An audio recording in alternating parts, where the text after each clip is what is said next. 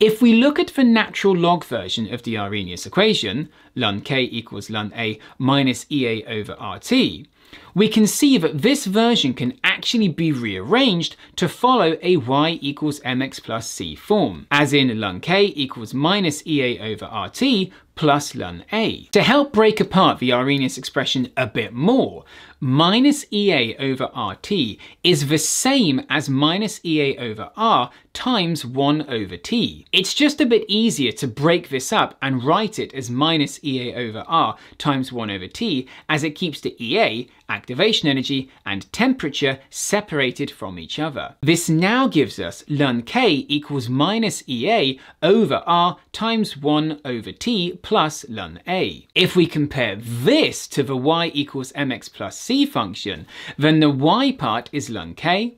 the m part is minus Ea over R, the x part is 1 over T, and the c value is ln a.